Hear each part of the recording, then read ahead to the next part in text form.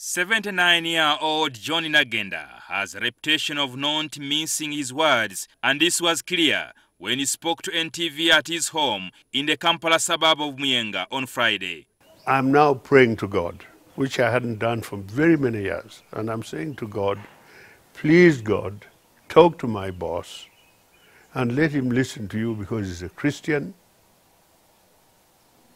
and let him do what you tell him, and this country will be what he fought for and so many other friends of ours fought for. Nagenda, who says he's an NRM stalwart, says the party has got members who are more than capable of taking Uganda forward. Don't get me wrong, the president has done fantastic work for this country, and I admire him and I love him for it. But there comes a time when even the best dancer leaves the dance floor.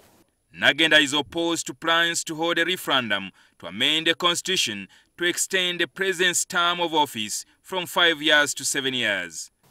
My movement, which I love dearly, and which I've loved dearly, saying there's going to be a referendum.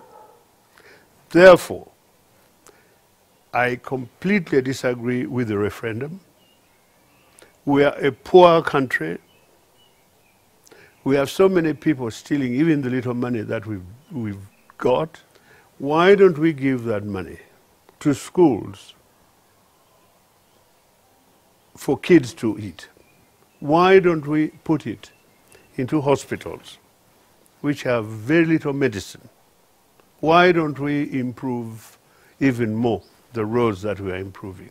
Nagenda, who still serves as a senior presidential advisor, said President Yoweri Museveni had earlier committed himself to stepping down after 35 years in power. He had said at the end of 5 years, that would be enough. To then hear that this Mpankwe, you know Mpankwe, you give me, I give you. Mpankwe.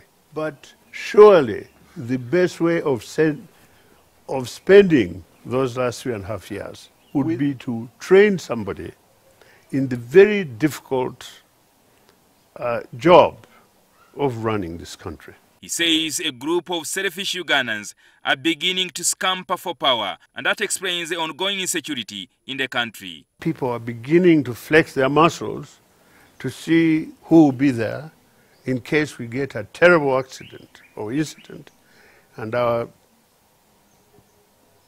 president leaves us. I think where you have confusion, general confusion, this is the best climate or the best position for bad people in which to exercise their badness.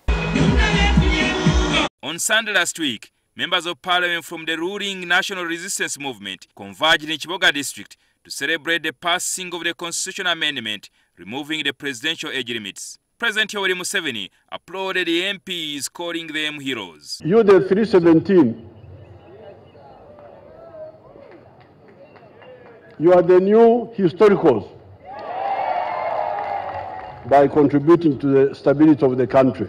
Jingo Francis, NTV.